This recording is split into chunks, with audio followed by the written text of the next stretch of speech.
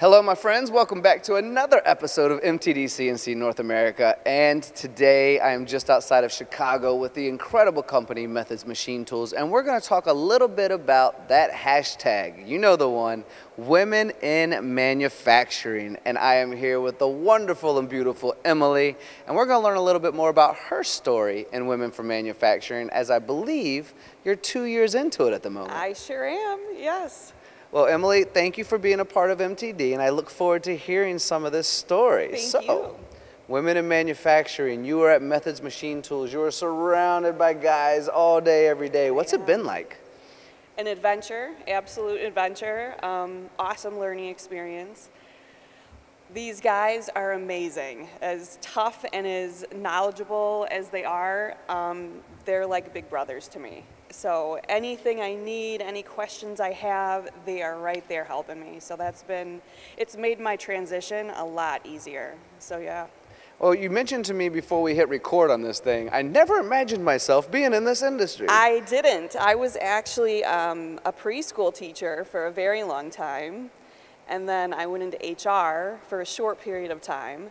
And then I went as a stay-at-home mom. And that was super tough. Not for me. I definitely need to work, and that's when I posted on Facebook, anybody looking to hire. And Jake reached out and said, hey, Methods is looking, so that's how I ended up here. Never would have guessed I would have been in the machine tool industry. No kidding. Yeah. And you know, I kind of want to make the joke that being a preschool teacher and working with these guys has a lot of similarities. Super helpful. But also, I just kind of want to talk about, you know, it's been 2 years now. You said they're all super kind. Yes.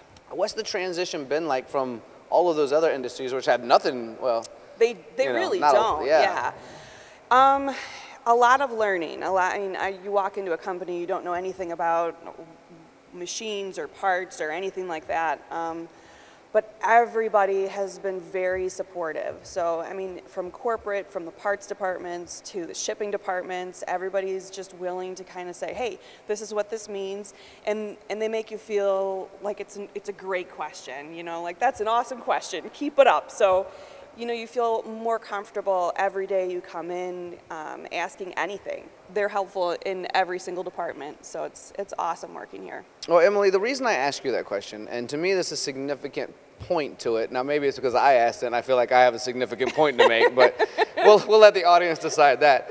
The reason I bring that up is because you're in several industries that weren't really related to manufacturing. There aren't a lot of women in manufacturing. We're trying to get more women into manufacturing, and so that segue from not really knowing much about it to jumping into it hasn't been one of those things where it's so stressful or you wish you didn't do it. You really are enjoying your job right now, right? I honestly feel like I've found, I'm going to retire here. There's no doubt in my mind. I absolutely love this company.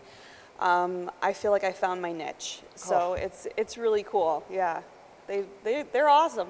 So that's the message I want to convey, ladies.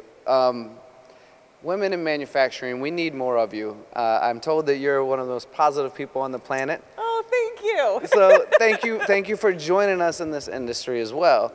But I want everyone out there to realize that, yeah, there's some parts that might seem scary. If you go to a trade show right now, it is going to be about 99% men. And we know we might make a bad joke from time to time. Absolutely. We absolutely will, right?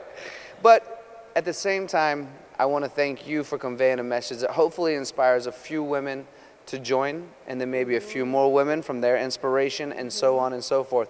So I would like to close this conversation, if you don't mind, and let you get back to your regularly scheduled program. I call everyone who's my next victim to get on camera. But if you had any advice for someone considering coming into this field, or even someone like yourself who never thought they'd be here, but is here now, what kind of advice would you offer for the women out there?